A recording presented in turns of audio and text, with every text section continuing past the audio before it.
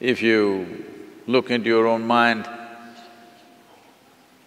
if you look into your own persona of what you consider yourself to be, normally what you call as a personality is essentially different levels of constipation. I don't like this, I can't stand this, I can't do this, I can't do that, I only like this, I cannot like that. Different levels of constipation. What causes this constipation?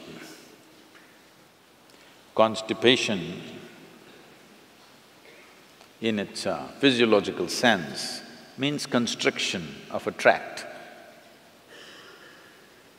Here, it's constriction of one's mind and consciousness, that it's held. There's no free flow of life. It's restricted because your ability to experience your life is only through the instruments of your body and your mind.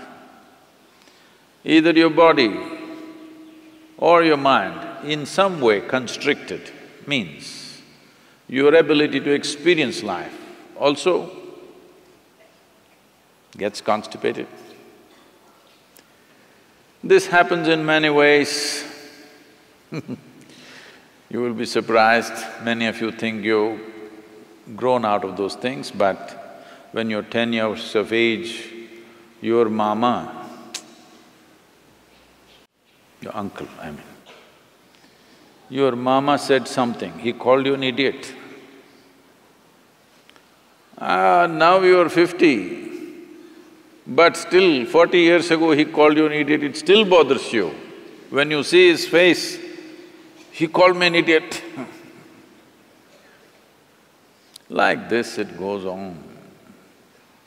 The more concretized your persona is, or your personality is, the more nicks and wounds you carry upon yourself. And these are not physiological wounds to heal, because they are self-inflicted wounds.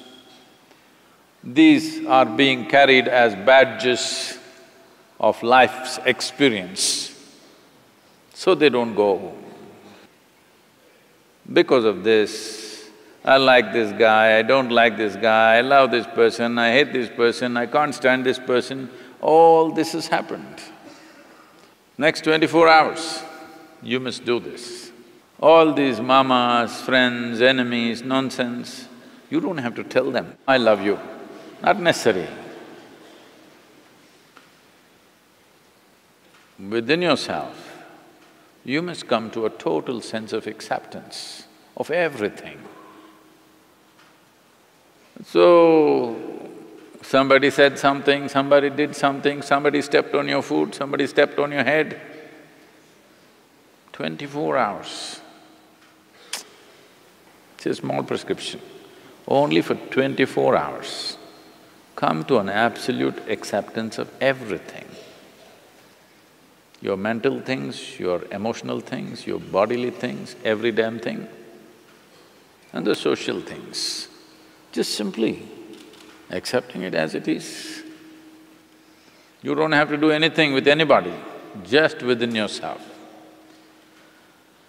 If you just do this, life will happen on a larger scale.